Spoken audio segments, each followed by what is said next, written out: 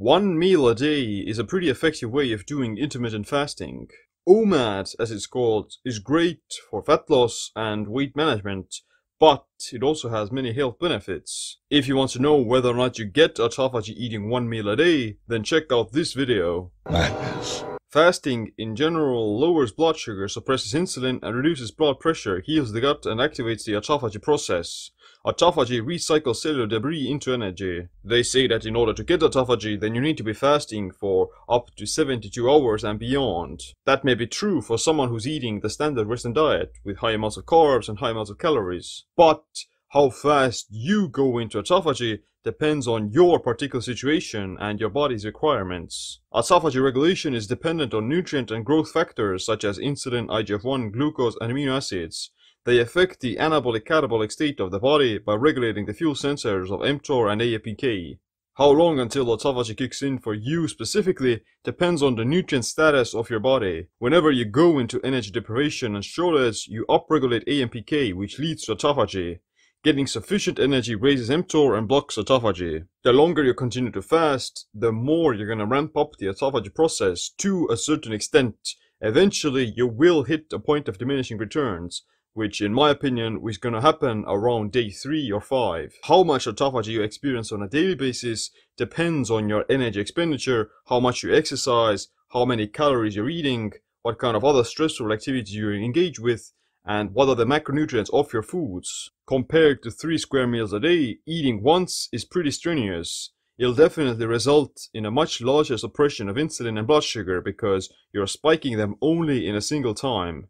But do you get autophagy from eating one meal a day? That would depend again on the nutrient status of your body, which is regulated by the balance between mTOR and AMPK. If your energy stores are semi-depleted every day thanks to not overeating calories, then you'll dip into autophagy faster. If you eat sufficient amounts of calories every day and are maintaining weight or even gaining, then your levels of autophagy are lower. Physical exercise and stressors like saunas or ice baths promote cell turnover and AMPK activation, which speeds up autophagy. Calorie restriction and eating less calories mimics some aspects of fasting, but it may not always activate autophagy because you're turning it off by consuming calories. That's why a smaller eating frequency is always more effective in terms of autophagy, because you have a longer period where you maintain this autophagy process and you're not spiking insulin and you're not kicking yourself out of this autophagy process. Whether or not you get autophagy on one meal a day depends on how many calories you're eating, how are you exercising, and what are the macronutrients of your foods. Overall, people who are leaner and they have better biomarkers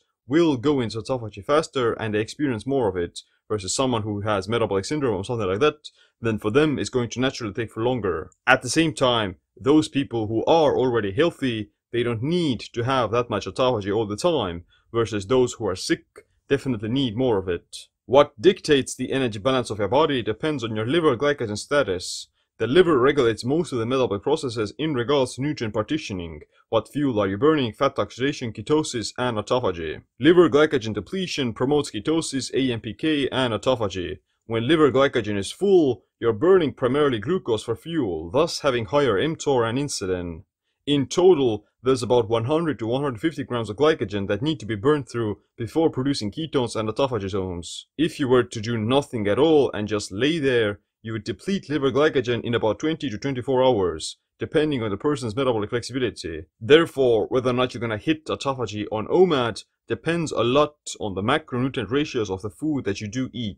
A higher carb meal that is going to refill liver glycogen is naturally gonna take longer for you to hit autophagy. High amounts of protein will also make it longer for you to go into autophagy because you have to burn through the amino acids. And those amino acids tend to stay in your system for longer if you overconsume them. And lastly, when it comes to fat, then that's somewhat insignificant, besides just the massive calorie load.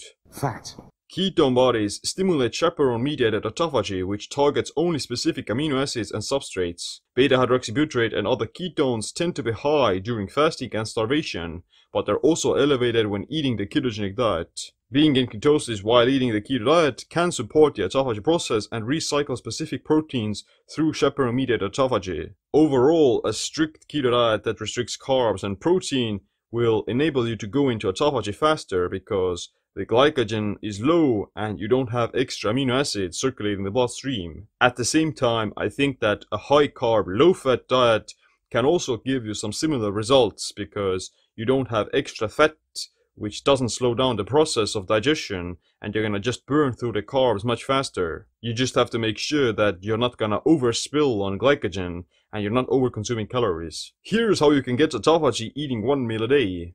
If you eat around your maintenance calories and don't binge, then you'll probably deplete your liver glycogen within a day, as long as you're not completely sedentary. If you go for long walks while fasting and stay active, then you'll speed up the process of getting into autophagy. If you do hard exercise like weights or cardio in a fasted state, then you'll stimulate some autophagy even when consuming food. If your biomarkers like fasting insulin, IGF-1 and inflammation are under control, then you would naturally dip into autophagy more often. And at the same time, lower levels of inflammation and IGF-1 would indicate higher autophagy activation. The most important part is to just not overconsume calories, and you can still get autophagy on any diet.